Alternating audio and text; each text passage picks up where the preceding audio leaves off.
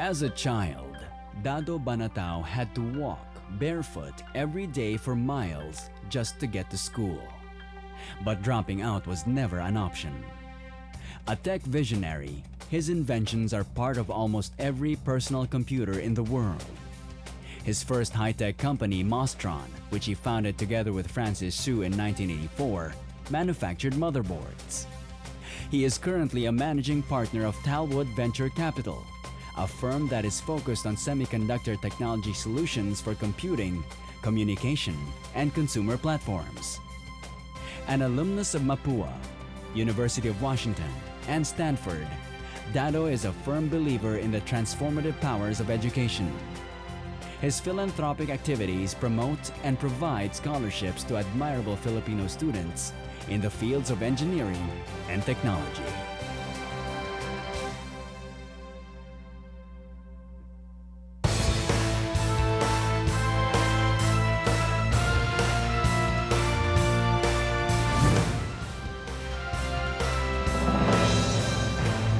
Ladies and gentlemen, the managing partner of Tallwood Venture Capital, Mr. Diosdado Banatao.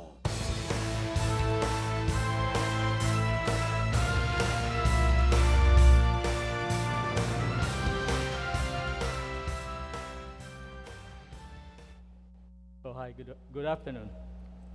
Before I proceed with this, I would like to introduce to the public here the Board of Trustees and staff at PhilDev. PhilDev is a foundation helping the country eradicate its poverty on 3 legs: education, innovation, and entrepreneurship. So could you please, guys, stand?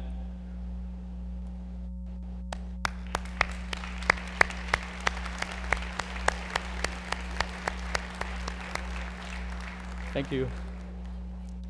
You know, this theme of this year's APEC Summit, Building Inclusive Economies, is very appropriate since APEC is a combination of many, many countries.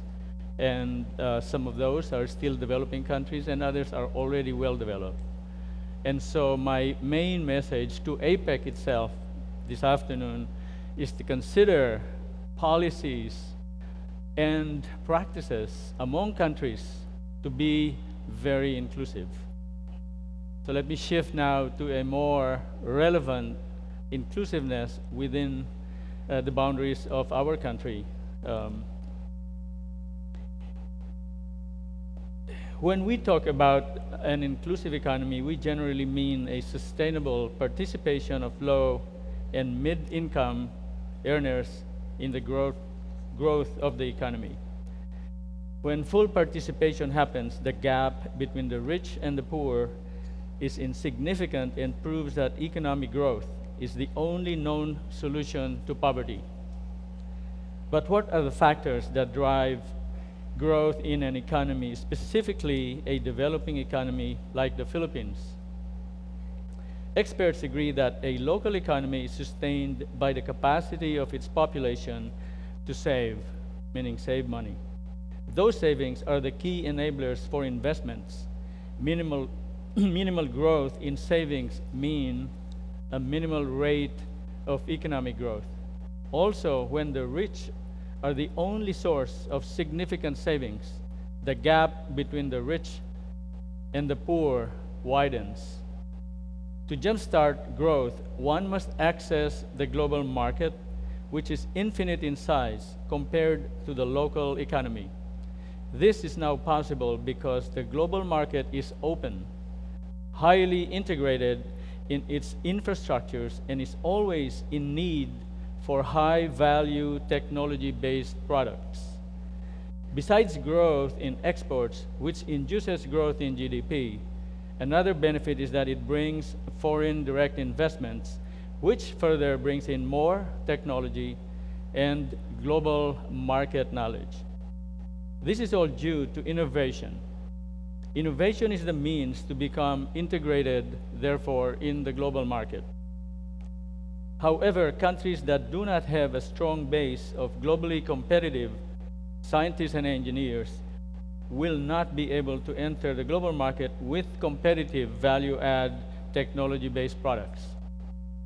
They do participate in low-wage services from the global market, but not sufficient to grow the economy substantially. In developing economies, it is the government, academe, and industry's role to build an adequate foundation of scientists and engineers, significant in size and expertise to compete in the open global market. When it happens, innovation begins and the ability to access global market is enhanced, but not necessarily sufficient. It does not imply, in fact, inclusive growth. At this level of expertise, the other known driver for inclusive growth is entrepreneurship. Entrepreneurship properly designed, where entrepreneurial equity is fairly awarded among entrepreneurs, employees, and investors, is known to be the fastest diffusion of wealth to the population. Entrepreneurship also plays its role in that knowledge and expertise are more valuable than money. Innovators and those participating in risk-taking through entrepreneurship get the proper reward for their product innovation. Observe that this group, if risk-takers, excuse me, may come from all segments of the population, rich or poor, and no regard to societal influences. This is the best and more lasting form of economic inclusion. The last requirement for full population inclusion to economic growth is education for all. Developing economies, unfortunately, has a high population of the poor where education stops at a very young age simply due to affordability or non-affordability for proper education, where there are thousands of very bright students from poor families that never get to explore the possibilities of their intellect, creativity, and energy. I claim, therefore, that when we discuss inclusiveness, we must widen the scope of our discussion to include the poor, not from what they can derive from economic growth, but more importantly, what they can contribute to growth when properly enabled. There is no other option. So let me talk about a little bit about my background. I described myself towards the end of my talk, actually. I come from the north, from a very humble family. My father was a rice farmer. I wouldn't consider we were poor because there was always food on the table because, again, my father was a farmer. But there were no other things beyond that. I went to, as shown in the video there, I walked barefoot to school, rain or shine. And that books, there were no textbooks in those days. However, it is significant, and this I cannot forget because we learned in that school at first grade arithmetic using 20 bamboo sticks. And to me that's very significant because that was the very first time that I fell in love with, let's just call it generally mathematics. In those days, at first grade, you just call it arithmetic. But I was intrigued by the possibilities of what the mind can come up with based on that discipline of mathematics. And so I was lucky that my grandmother was the principal of that elementary school, and she saw to it that I went to a good high school. In those days, there was still the Ateneo de Tuguegarao in Cagayan. It's not there anymore. But that was, to me, a revelation as to how one can learn using critical thinking. You see, the Jesuits, I believe, are very, very good teachers. And somehow, in those days, I didn't know that. I was just trying to learn everything that they taught us. But only in graduate school, I realized that they were doing things that already involved that aspect of thinking, and that's critical thinking in solving any problem or any lesson. My mother, I'd say I was in a boarding house with a little room, a little table to do homework, and bed on the side. Imagine an 11-year-old kid. I was 11 years old when I started high school. All alone, no one to talk to, no supervision. I tell you, it was really lonely. It was hard. But I persevered, continued for 4 years. That kind of environment. And that brought me to that first learning that, if you work hard, you can actually achieve many things. My grades from high school were superior, and I was able to enter Mapua Institute of Technology, enrolled in electrical engineering, and because of that my grades, I got full scholarship. So that helped my father in the not having to take care of me, taking more loans from the yield of the rice field. But when there's bad weather, the yield was not great, and so the loan continues. But he saw to it that we all studied. I have 3 other siblings, 2 brothers and 1 sister, and that all of us went through that process. So after graduating from Mapua, I was really looking ahead to getting a good engineering job, and I was looking for a design job. In engineering, you are taught to create things, especially products, using all the mathematics and physics and other things that you learned in classroom and of course in the laboratory. I was not able to find any design job at that time. I hope the situation now is far better, because as an engineer, you look for that, and that's why you persevere in all of those tough courses, just so you can do what you like. So that led me to a very different discipline, and that is, I thought, if I cannot find the job I want, I might as well do something exciting. So I joined Philippine Airlines as a pilot trainee and started flying. Where's Tony here? I will fly for you anytime, Tony. So except that red color, I don't know about that. No, seriously, that's what I did. But it turned out that that was my ticket to go to the United States, Washington, in Seattle. Boeing hired me as a design engineer for the 747 project. I felt like I was in heaven. Designing, finally, I don't know, I just could not believe that I was there working with other engineers on the 747 project. At the time I joined, the rollout of the 747 was 2 years away, so there was a lot of systems integration, and I handled a few of those in the 747. However, I realized that if you look at the market of airplanes, it's actually small. How many airplanes will they design? Will they design every year? And how many engineers were there already practicing the trade, designing airplanes? There were thousands of them before me. So I got curious and started to look into other fields. And there is this field, or a bunch of courses actually, from Stanford and Berkeley, that is called solid-state device physics. And I really love physics also beside math. I didn't know it then, but I was so intrigued, and I looked at the books, the recommended textbooks, and I thought, whoa, this could get me tied up for a long time. And I looked at other schools. Berkeley at that time was also an excellent school.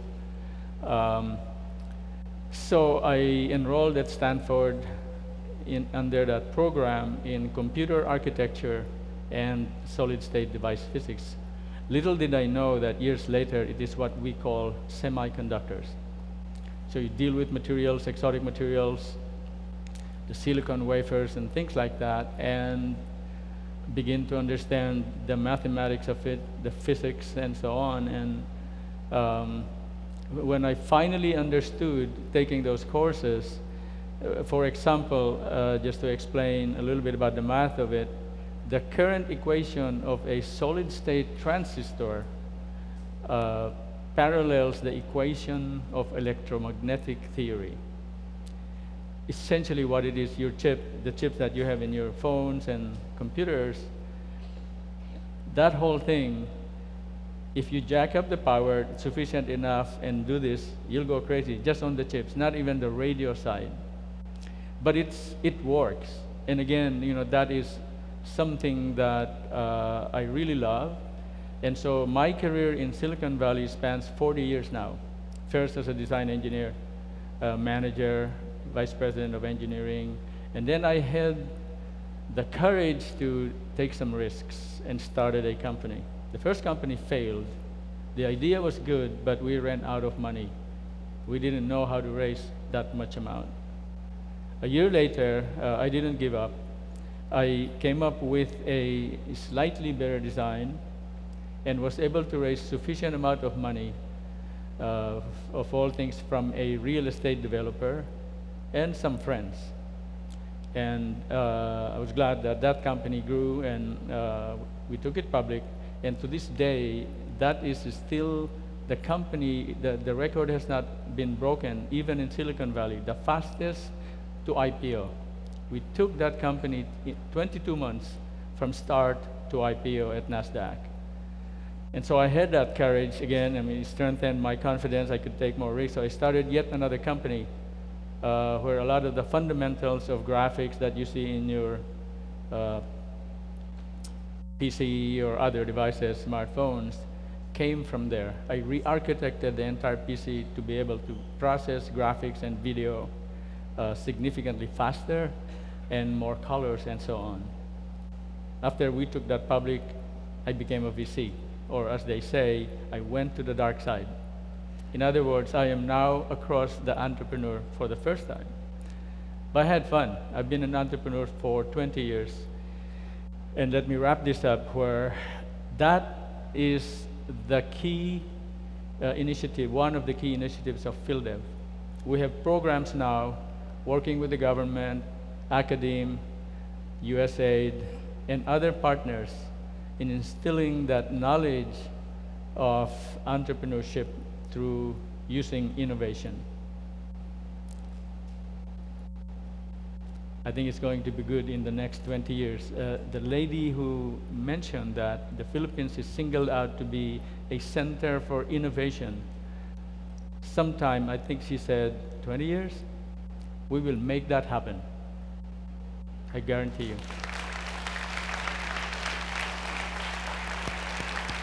Thank you very much, Mr. Banatao. We have time for 2 questions.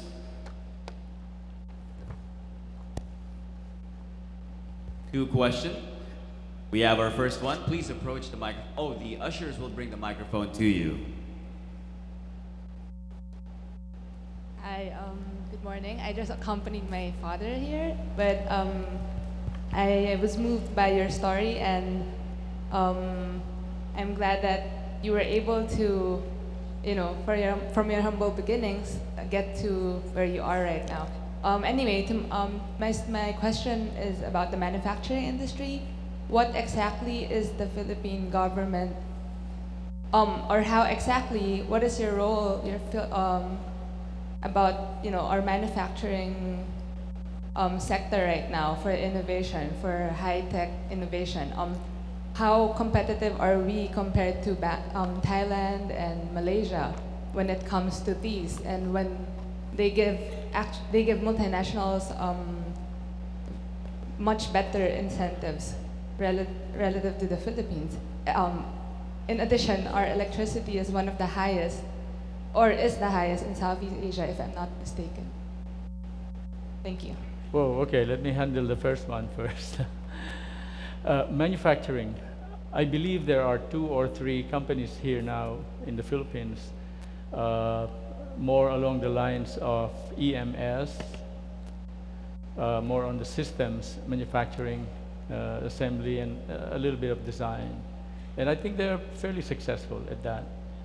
The issue happens when you go into more complex manufacturing where you have to bring in sophisticated materials, gases, clean water, like semiconductors. A lot of sophisticated gases need to be used.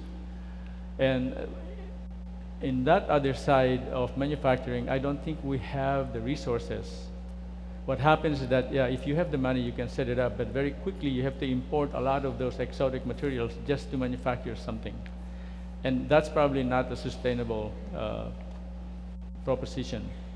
And there are other manufacturing endeavors similar to that or less complex. I think that we need to develop a few of the, I would say, necessary material systems so that we can then fully manufacture products within the country, supported by, and here's where the EMS, let's see, hang on. Small SMEs, small to medium enterprises, some of them, if they innovate, and that's probably my best definition of what an SME is, they should also practice innovation there with hard sciences. But if there is such an effort here, those SMEs can then support that manufacturing prerogative. If they can't, then there's one company that should do it all, but that's hard to fund. And so I would say the cooperation of SMEs, given a large market target, should be enough for a lot of the investors here to fund, because those are huge markets. I think this Last is the question, last please. question, yeah.